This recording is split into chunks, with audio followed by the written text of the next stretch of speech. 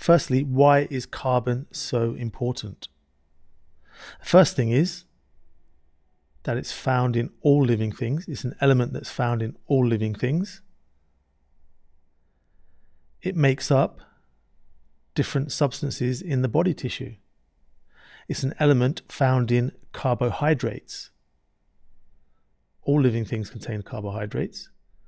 An example of an important carbohydrate is glucose, which contains carbon. It's also found in protein. It's found in lipids as well. And all of these things make up the body tissue of living things. It's also found in another type of very, very important chemical called DNA. So it's found in other molecules, for example, DNA. So it's a very important element. It's found in the atmosphere in the form of carbon dioxide. So it's not carbon in the atmosphere, it's in a compound called carbon dioxide, CO2. And the final thing to remember about our carbon is that it's constantly cycled in the environment. Constantly cycled and recycled in the environment. So this is the reason why carbon is so important to living things. So we could take a look and see how the carbon is cycled in the environment. We can build up a picture step by step. So carbon dioxide is found in the atmosphere. It's about 0.04% of the atmosphere. But how does that carbon in the carbon dioxide get into living things? Well, it starts off by getting into plants. And the process is called photosynthesis. Photosynthesis. So this is how it gets into living things, into the food chain. The plant will make its body tissue from the glucose that it makes from photosynthesis. But animals can't do that. Animals can't take carbon dioxide out of the atmosphere and make their own body tissue. So they have to get those materials that have been made by the plant, so they eat plants. Many types of animal eat plants. That's called feeding or consuming or eating. So the carbon in those compounds goes into a living thing, for example, a rabbit. And that's how the rabbit gets its materials it needs. Now, plants and rabbits both carry out a process that puts carbon dioxide back into the atmosphere, and that's called respiration. Very important to remember that it's not just animals that do respiration, but it's plants as well. All living things carry out respiration.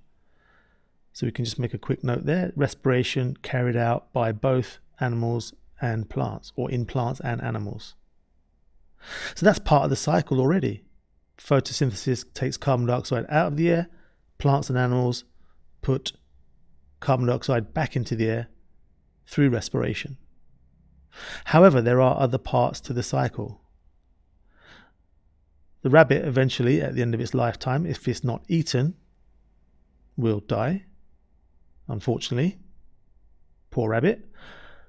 But it's not only animals like rabbits that will die at the end of their lifetime if they're not eaten. It's also plants. So plants can die, but also parts of plants fall off as well. For example, leaves off trees, they can fall off and they will die as well.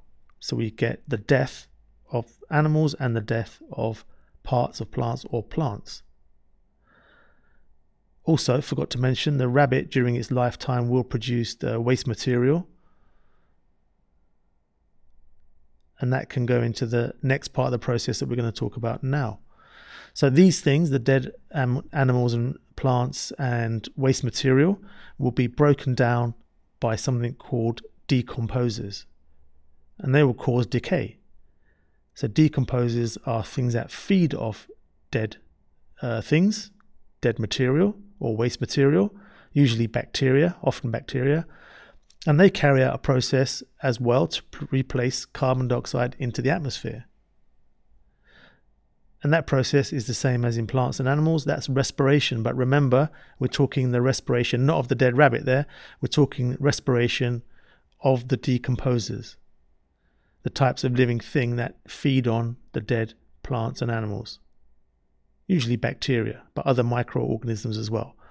So we get the respiration of or by decomposers, and that puts carbon dioxide back into the air as well.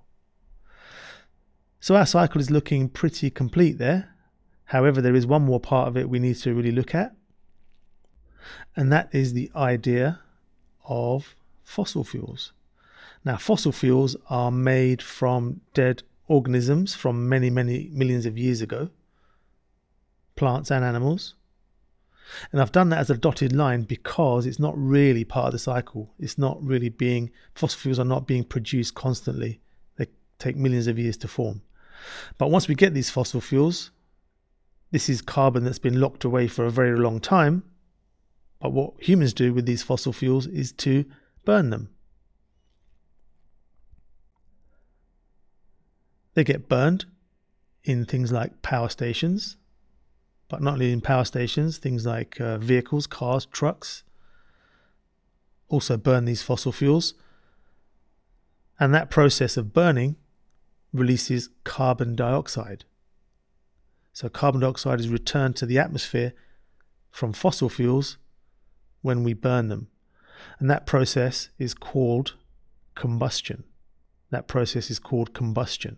So that is pretty much the carbon cycle.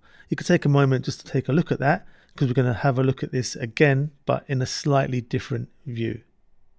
Here is the carbon cycle drawn slightly differently. The idea is to name the processes A, B, C, D, and E. So have a look at this. Rewind the video if you need to, just to take another look, but see if you can name the processes in the different parts here. So part A is respiration. That's animals putting carbon dioxide into the atmosphere. Part B is plants putting carbon dioxide into the atmosphere as well. So that's also respiration. And part C is coming off from dead animals and plants. So that's the decomposers carrying out respiration. And then we've got part D, which is carbon dioxide going into plants. That was photosynthesis. And then finally, we've got part E, plants going into animals, and that's when the animals eat the plants. So we can call that feeding or consuming or eating. So that's it. That's our video for the carbon cycle. Thanks for watching, and I'll see you.